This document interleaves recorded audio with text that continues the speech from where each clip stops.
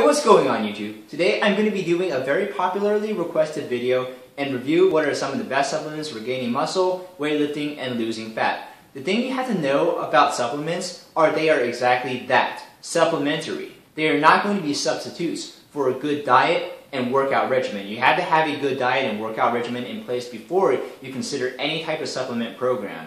So now that we got that out of the way, let's take a look at supplements. The first thing to have in a good supplement regimen is a multivitamin. You should take these from when you're a baby to when you die, so from the cradle to the grave. But again, this isn't a replacement for getting in your fruits and vegetables. Be sure to get your fruits and vegetable servings in place.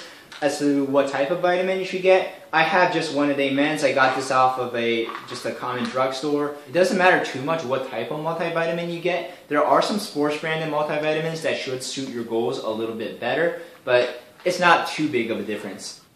The next most important supplement is going to be creatine monohydrate. This is the most scientifically reviewed weightlifting supplement, and it's also been found to be the most efficacious. It is a precursor to creatine phosphate, which is used by the muscle cells to synthesize more ATP, which is the energy unit of the cell. And I think creatine is such a good supplement that later on I might do a video on just creatine monohydrate. But don't bother yourself with getting other forms of creatine like creatine crealkaline, creatine ethyl ester. Again, the most studied form of creatine is creatine monohydrate. And with this creatine monohydrate, it's going to drive more water to your cells to give your body a more fuller and your muscles a thicker appearance. But you have to drink a lot of water in tandem with creatine monohydrate, at least 2 gallons a day. And don't do a loading phase. Some sources will say to load up on 20 grams of creatine per day until you start feeling an effect. Don't worry about a loading phase. Just do 5 grams a day. You're not going to see benefits until about 3 weeks into a good creatine regimen, but creatine is cheap as dirt, and I'm saying this almost literally. I think a bag of dirt is, I think it's about as pricey as a tub of creatine, but creatine, again, is one of the most scientifically reviewed supplements. I don't personally use creatine because I think it gives me a little bit more bloating. Bloating can be counteracted by not doing a loading phase and getting in your proper amounts of water. But to each his or her own. If you find you have success with creatine monohydrate, it is perfectly safe and it is one of the most scientifically reviewed substances.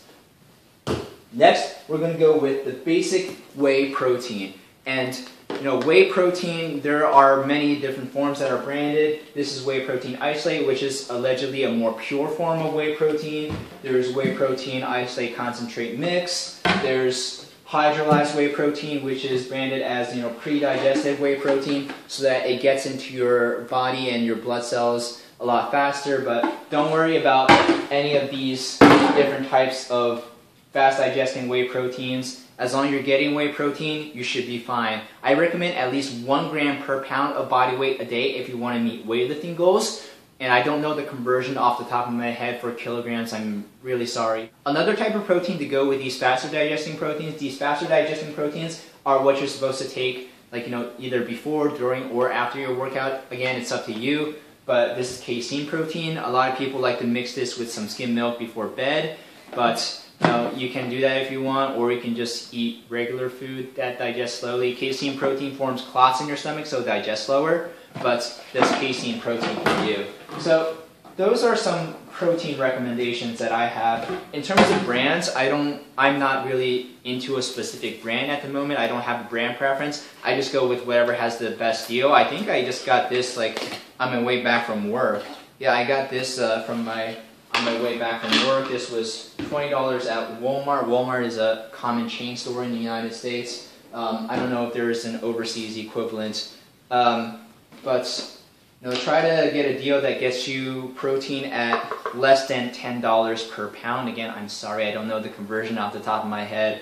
In the United States, we do have a store called Costco, and it's wholesale where you can get things in massive bulk, and I usually get about 5 pounds for $37. I don't know if they do have an international version of Costco, but if there is, then that's awesome. So that's a protein for you. Just mix it with milk, and this will help you meet your protein goals for the day. Alright, so those are the most important supplements to form a foundation for a good supplement regimen. The rest of the supplements are strictly, well, every supplement I've talked about is optional, but the rest of the supplements I'm going to talk about are more optional than the ones I've already talked about. So this is going to be a pre-workout booster. These pre-workout boosters generally have a lot of creatine infused in them already. So if you are in the market for a pre-workout booster and you already have your own creatine, you can get a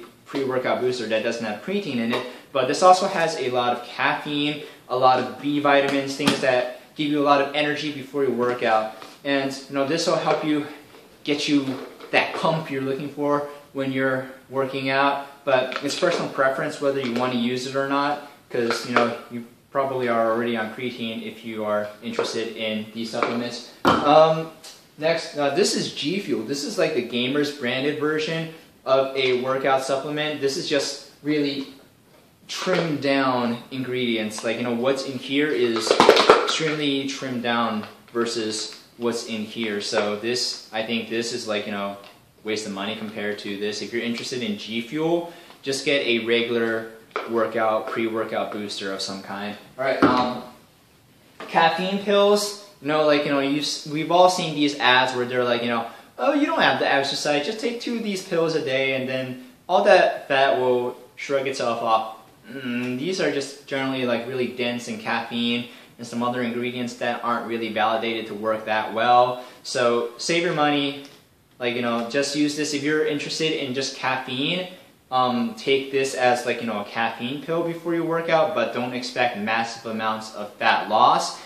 You could actually end up looking a lot worse because this might burn away muscle at the same rate that it burns away fat. And if you watch some of my previous workout videos, you'll know that having muscle is the best foundation you can have for having weight loss, because muscle is metabolically active tissue that will burn more calories the more you have. So, that's my take on fat loss pills. Alright, mass gainers, these are expensive. These are generally like $2 or more per serving, but it's just a big infusion of carbohydrates mixed with protein. This is 50 grams of protein per serving and 80 grams of carbohydrate, 10 grams of fat or whatever. This is supposed to be a meal replacement.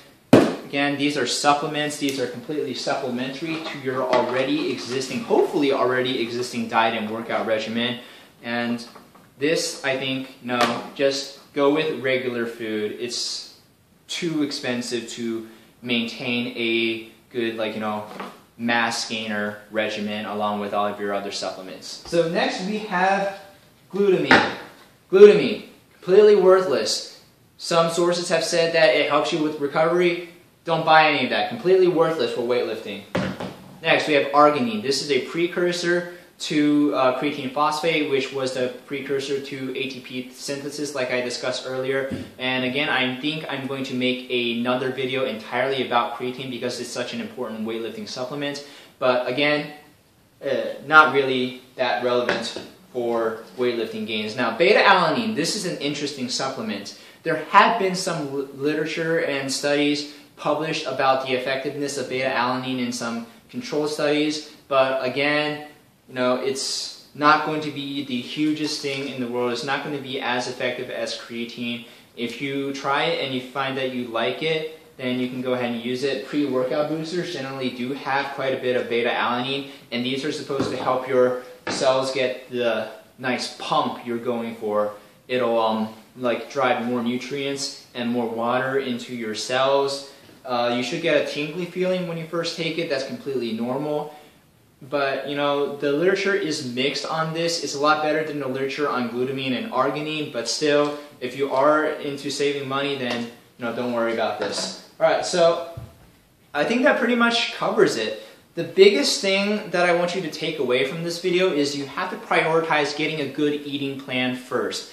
At least 100 and however many, 1 gram per pound of body weight of protein per day. You have to have that in place, spread out over however many meals it takes for you to not feel hungry at all. You want your body to be in a constant calorie burning state. So that's the biggest takeaway from this video. Have a good diet and workout regimen before you consider any supplement program. After that, think about the supplements I talked about in this video. find a price range that you can afford. So thank you so much for watching. Leave a comment if you have any questions, and be sure to subscribe if you haven't already, and I'll see you next video.